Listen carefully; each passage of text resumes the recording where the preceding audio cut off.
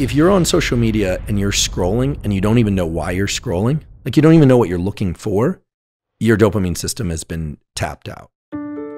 Andrew Huberman knows a secret that only 1% of the billions of people in the world know. And the key to it is dopamine. As much as one can get bright, natural, and if not natural, artificial light in your eyes early in the day, this sets in motion a huge number of different neurobiological and hormonal cascades that are good for you, reduces stress late at night, offsets cortisol, a million different things, really. Well, a lot of people say, okay, do I need to get into an ice bath? No, you need to get uncomfortably cold for 11 minutes a week. The American neurosurgeon suggests that by exposing ourselves to light, whether natural or artificial, early in the day, we can unlock our full potential. In the video, he shares some small but crucial tips to help us improve ourselves. What other secrets is he going to reveal? But now it seems everybody, including the elderly, understand that you need a combination of cardiovascular exercise and you need resistance training. I suggest people avoid layering dopamine.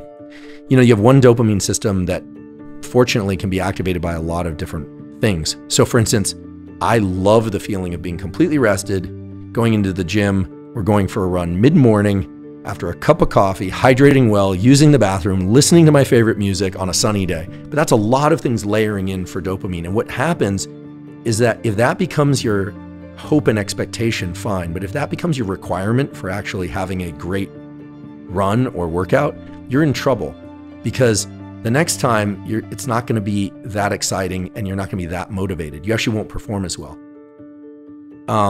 Unlike email or reading an article online, social media is, you can scroll through 1,000 different or 100 different contexts within 5 minutes.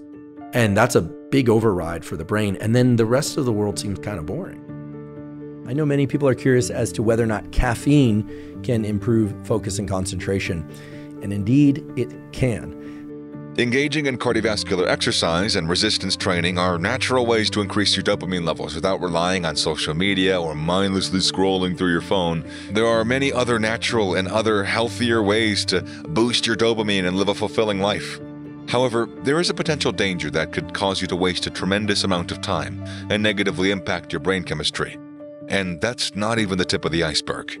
There is an immense amount of data supporting the idea that caffeine, provided it's consumed in the appropriate dosages, can improve mental performance and physical performance, and it largely does that through improvements in focus and concentration. Regardless of what you've heard against it, there are many scientific facts that support Huberman's thesis about caffeine. There are also plenty of myths that the famous neurosurgeon can debunk today. Caffeine also have other additional benefits. In particular, the caffeine in yerba mate and coffee and other sources of caffeine are known to increase the density and efficacy, that is the number and the function of dopamine receptors. And this has been shown in humans several times. So by ingesting caffeine pretty regularly, you're actually increasing the ability of dopamine to have this effect of increasing motivation and drive. I tend to ingest caffeine only early in the day. I tend to cut off my caffeine intake somewhere around 1 or 2 p.m. to ensure that I can get into a good night's sleep. But I realize that there are people out there that ingest caffeine as late as 2 or 3 in the afternoon and can still sleep fine. I will caution those of you that think that you can drink caffeine in the evening or nighttime and still fall asleep. All of the research points to the fact that the architecture of your sleep and the depth of your sleep is disrupted, even if you're able to fall and stay asleep. The sleep you're getting is simply not as good as the sleep you would get if you were to shut off your caffeine intake at least 8 hours before bedtime, and ideally more like 10 or even 12 hours before bedtime. So I think that, 10 years ago or 5 years ago or even 2 years ago, I used to think, okay, what's the workout split? Or how am I going to eat for the next couple of months? What am I trying to optimize for? Is it muscle? Is it fat loss? Is it just maintaining? Is it energy? Is it focus? That's all fine and good, but sleep, nutrients, exercise, light, relationships, those really establish the foundation of what I consider to be all of the elements that create our ability to move as seamlessly as possible between the states that we happen to be in and the states we desire to be in. 11 minutes a week, divided up into a couple sessions of 2 to 3 minutes of deliberate cold exposure, increases the density of brown fat in adults and allows them to feel more comfortable in cold temperatures when they're just walking around, okay? But also when they put themselves into this deliberate cold, and I'll talk about how cold in a moment, that then they achieve much bigger increases in core resting metabolism, improvements in blood lipid and insulin management profiles. And there's some other positive effects like improved mental resilience. So a lot of positive effects. It is not important how you get cold. You could even put ice packs on your neck or in your whatever, in your pants. Just get cold. People do that. Uncomfortable. You get uncomfortably cold. How cold depends. And people always say, I want to give me a number. Well, what's uncomfortable to you is not going to be uncomfortable to me and vice versa. So uncomfortably cold.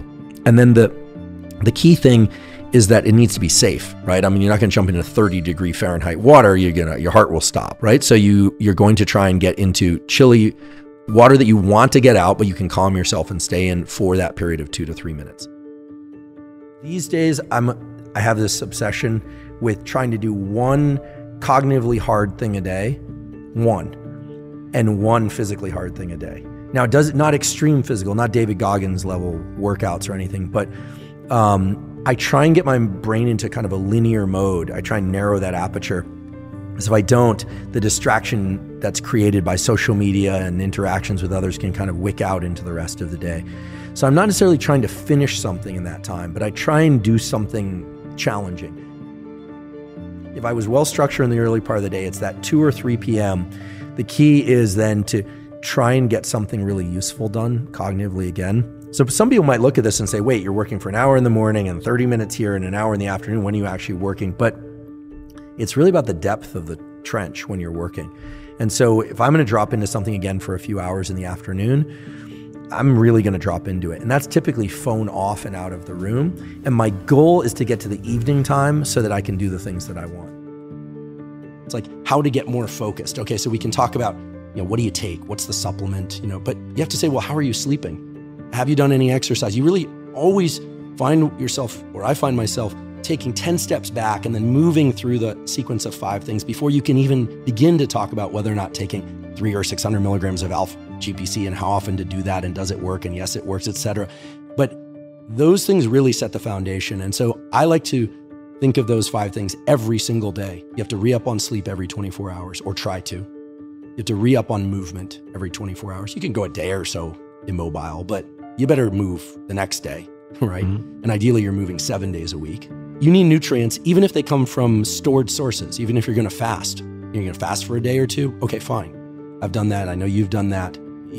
I would put hydration under nutrients too. Mm-hmm. So you can derive nutrients from stored fat, protein, etc., glycogen. You're going to need that every 24 hours. You're going to need sunlight, even if through cloud cover. And you're going to want to avoid bright artificial lights at night. Not every night, but most nights of your life. And then that relationships one is the one that maybe we can go into in a little bit more depth at some point, but it requires focus. It requires attention every 24 hours. Testosterone has some very interesting effects on the brain. The major mental effect of testosterone is it makes effort feel good. And the reason it does it is that the amygdala, this fear center in the brain, this anxiety center in the brain, has androgen receptors. It has testosterone receptors. And so the way this works in animals and in humans as well is that for most species, the males of that species never get a chance to mate. But if you think about animals with antlers, like rams, there's been a lot of research, believe it or not, on rams. They have to fight for the right to mate. Yes. And the fighting is a choice, right? And the decision to walk away is a choice usually. They usually don't kill each other, although I know some of the injuries can lead to death. So testosterone, these surges in testosterone that happen seasonally in certain species like rams or even these little hamsters, the males will rip each other's testicles off in order to fight for the right to mate. So males of a given species have to actually overcome the fear of pain and punishment. And the surge in testosterone is what causes the shift to the willingness to engage in battle. And so when humans are taking low doses or reasonable doses of testosterone, or they're increasing their testosterone, or they're going through puberty, effort and leaning into pain and challenge actually has the effect of making the body feel soothed and good. It's a drive, just like sex is a drive or drinking water when you're thirsty is a drive.